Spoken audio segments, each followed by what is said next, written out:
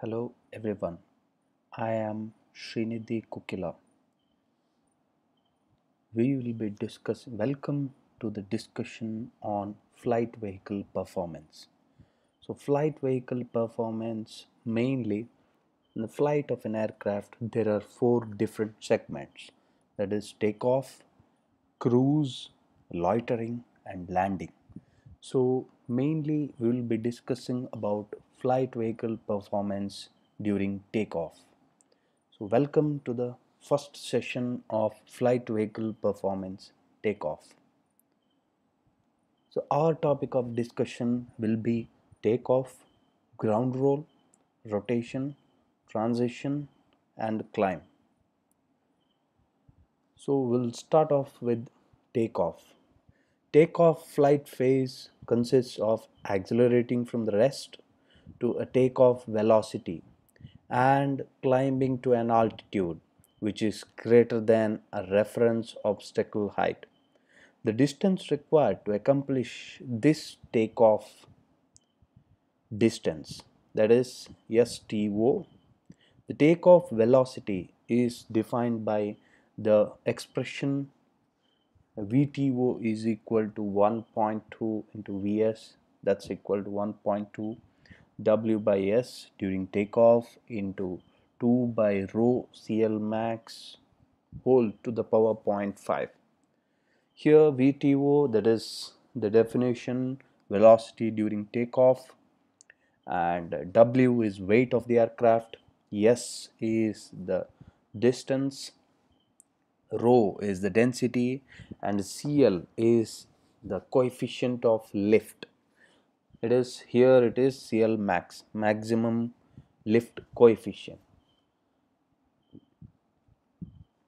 Takeoff phases, mainly for analysis, the takeoff phase is divided into four parts, which consists of ground roll, rotation, transition, and climb.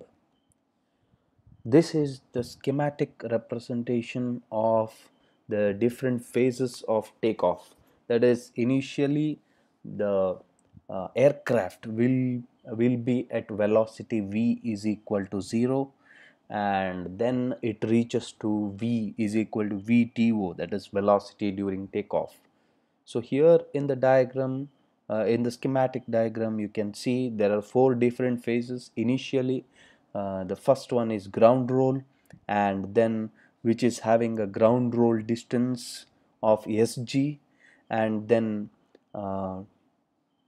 rotation, that is horizontal ground distance during rotation is SR, and then transition will be having a radius of the curvature R, and the ground distance horizontal is STR. Then there is climb with an angle of gamma, and the end of climb, the aircraft should be at a height of H obstacle. So this takeoff, the total takeoff distance, as you have seen the schematic diagram of the four different phases, the total takeoff distance is the addition of uh, distance during ground roll, distance during rotation, distance during transition, and distance during climb. So here what we are discussing is distance during rotation, transition, climb. They are the horizontal ground distance. So next we'll start off with the first phase of takeoff, that is ground roll. So this is the diagram representing the different forces acting during ground roll. So the different force, you have the usual four different forces, that is thrust, which results in the forward flight of the aircraft, and a lift, which results in the vertical flight of the aircraft, and there is drag, and then there is weight of the aircraft. Along with this, in ground roll you have the frictional force also, because the tires of the aircraft is coming into contact with the ground.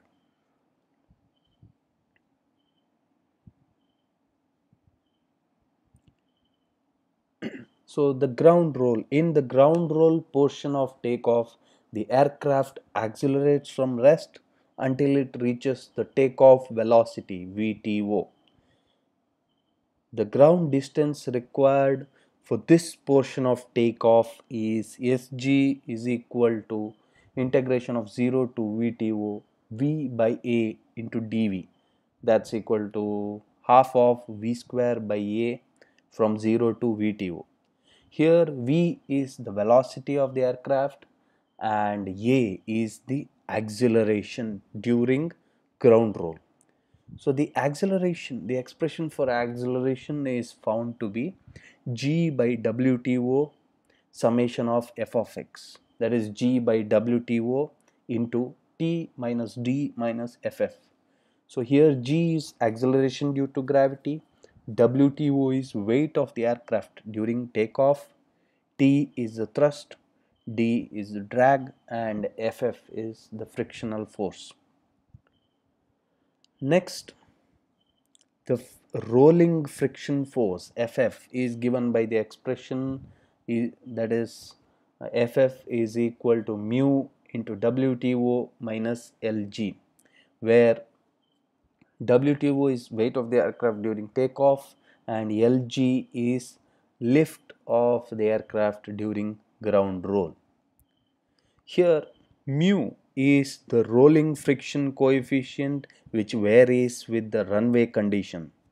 For example, in concrete runway ground, whether it may be wet or dry, the value of mu is 0.03 to 0.05. In hard turf, it is 0.05.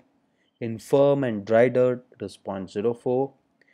In soft turf, it is 0.07. In wet grass, it is 0.10. And in snow or ice covered ground, it is 0.02. So this varies from different runway conditions.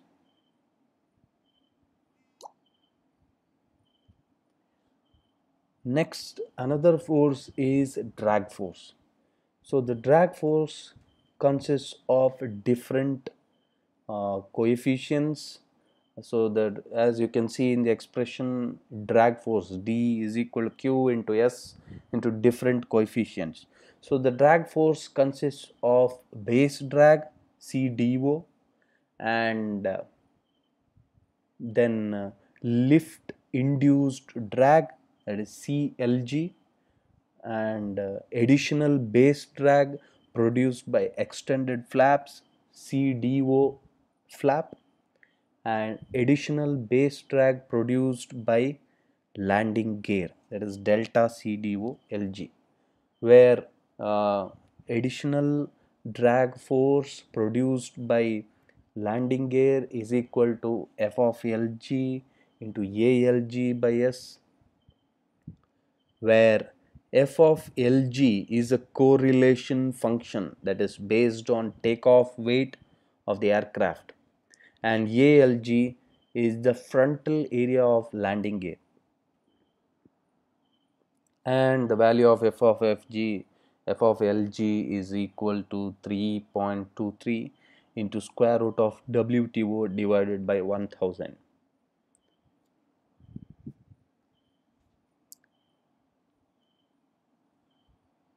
Next is to determine the total distance covered during ground roll. One of the major function is acceleration. So acceleration, it is the one thing which is variable, which is one of the major variable in the ground roll distance. So acceleration is a complex function, so there are two different approaches to find acceleration, possible approaches that can be used to evaluate the acceleration. First one is to assume that thrust to weight ratio is constant. Second one is to integrate numerically, taking small velocity time steps. So first one, you have to assume that T by W is constant. then the acceleration will be A is equal to F1 plus F2 V square, where you can see in the video F1 is equal to G into T by W minus mu, and F2 is G into rho divided by 2 into W by S, and you have all the coefficients of different forces. So that is F2. So with that you can get the value of SG, that is the distance traveled by the aircraft during ground roll. You will get the value 1 by 2 F2 ln F1 plus F2 VTO square divided by F1. So in the following approach, a good estimation of T by W, when the T by W is very good, that is when T by W you will get the maximum value at 0.7 times the takeoff velocity.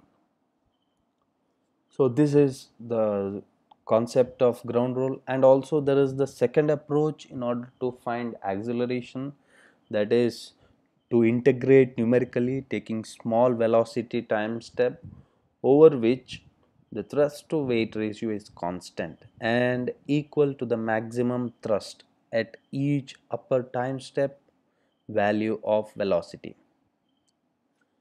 So usually in order to find the spreadsheet you usually go for the first approach. So this is the concept of the first phase of takeoff, that is ground roll. Next we'll jump on to the second phase, that is in in the rotation, that is rotation. So in the rotation part of the takeoff, the aircraft angle of attack is increased until you get the lift coefficient is 0.8 times the maximum lift coefficient. So this is assumed to take 3 seconds. Usually time taken by the flight in rotation phase is 3 seconds. So during this maneuver the aircraft velocity is VTO, velocity during takeoff. The ground distance is given by the expression SR is equal to 3 into VTO, 3 times the velocity during takeoff. So next is the third phase of takeoff, transition.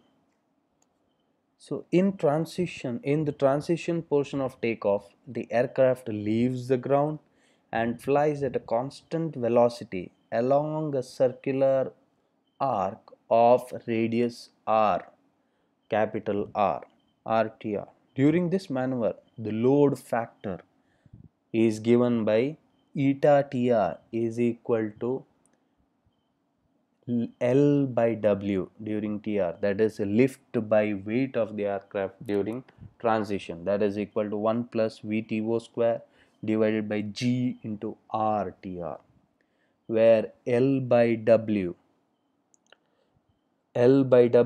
after substituting the value of velocity during the full length Vs, after substituting you will get the value is 1.15. The expression for R, that is arc radius, R is equal to VTO square divided by 0.15 G. So with these expressions you get the covered horizontal ground distance covered during transition, that is equal to STR is equal to RTR into VTO into sine gamma CL. So transition portion ends at gamma is equal to gamma CL. Gamma is the angle of the flight, angle of attack of the flight during the flight. So here gamma is equal to gamma CL, and the altitude at the end of transition portion is HTR is given by the expression RTR into 1 minus cos gamma CL. So this is the transition phase of the aircraft. So next we'll come to the last phase of the aircraft, that is climb. So the climb portion starts at the end of transition and ends when the aircraft reaches a prescribed altitude, that is H obstacle. So throughout this portion the climb angle is gamma CL. So the H obstacle, we already know that the value of H obstacle is usually it is 50 feet for propeller powered engine, that is cargo airplanes, and for military airplanes, that is jet engine aircraft, H obstacle is around 35 feet. And gamma CL, the angle, the climb angle gamma CL is continued from the transition phase. Therefore, from geometry, the horizontal ground distance during climb is given by SCL, that is equal to H obstacle minus HTR divided by tan gamma CL. The prescribed obstacle height is 50 feet uh, for military aircraft, and for civil aircraft it is 35 feet. The aircraft designed with low wing loading at takeoff, it is possible that H obstacle altitude is reached during the transition portion. So in order for you to get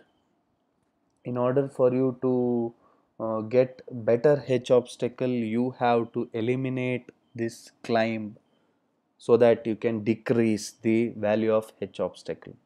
So these are the different phases of takeoff. So in this lecture video we have started about the takeoff, the main performance during takeoff, and the four different phases of takeoff, that is ground roll, rotation, transition, and climb. If you have any doubt, you can comment below. Thank you.